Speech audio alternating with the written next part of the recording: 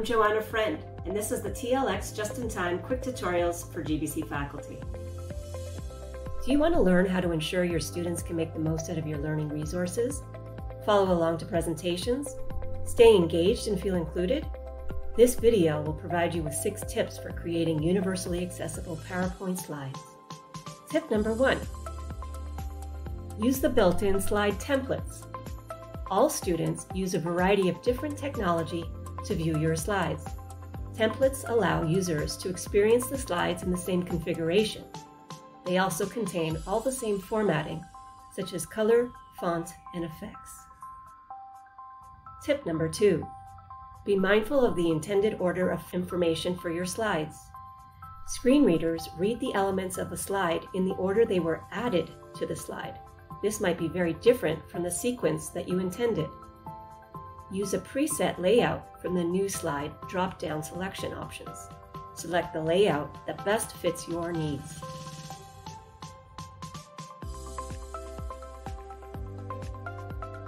To make sure everyone reads the contents in the sequence you intend, you can check the reading order.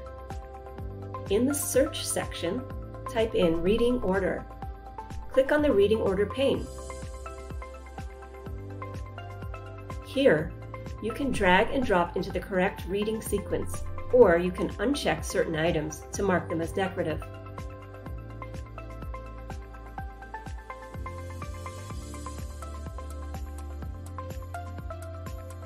Tip number 3. Use a unique title for each slide. Using a novel title for each slide makes it easier for students to quickly find what they need and keep track of where they are in the presentation.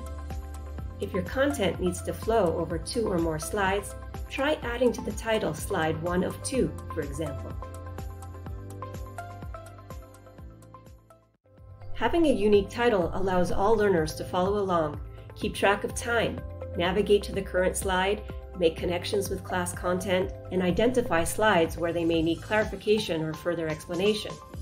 All the while supporting students in navigating the content through adaptive technology, like screen readers. Voiceover on PowerPoint, Presentation 2, Window, Toolbar. You are currently on a toolbar. To interact with the items on this toolbar, press Control, Option, Shift, down arrow. How to check the reading order, slide 4 of 10 slides, thumbnail. You are currently on a toolbar. To interact with the items on this toolbar, press Control, Option, Shift, down arrow. Tip number 4. Use hyperlinks. Rather than providing the URL of the link, consider creating a hyperlink with a descriptive and appropriate name. Adaptive technology like text-to-speech programs will read out the entire link. This can be confusing, inefficient, and impede the comprehension of the content. All learners benefit from having a named hyperlink rather than listing the website. By creating a name for your link, you can enhance the student's experience of the content by supporting connection to the material you're sharing. Tip number 5. Use alt text for images and tables. Alternative text is a written description of the image being displayed. To embed text that describes the details in the image, right-click on your image, click Alt Text, and then add a written description. For screen reader users, alternative text communicates what the image is. Without the alt text, individuals using screen readers will not have access to the content in the image you are intending to share. Cat. Description automatically generated image. A cat that is looking at the camera. Description automatically generated image. You are currently on an image inside of a layout area. Tip number 6. Use the accessibility checker.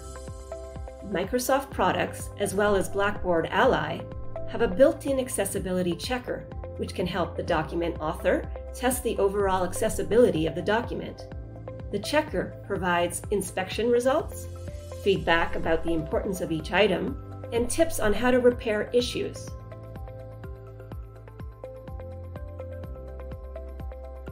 PowerPoints are an important teaching tool. Not only will the tips suggested in this video allow for accessibility, the strategies also align with Universal Design for Learning best practices and will make the most of your content expertise. Enhance your students' experience by using built-in slide templates.